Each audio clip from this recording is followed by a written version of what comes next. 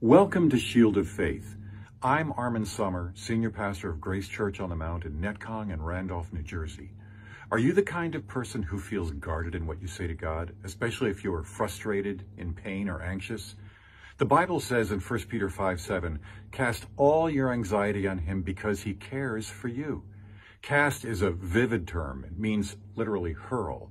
So hurl your anxieties about the present and the future onto him. He's not oblivious to your concerns, whether it be for the current health crisis, the economy, or concerns about your family. So take a minute to go before the Lord and say something like this: Lord, I'm frustrated and frightened about this epidemic that is taking place in America. Please help me through this. Protect my family in Jesus' name.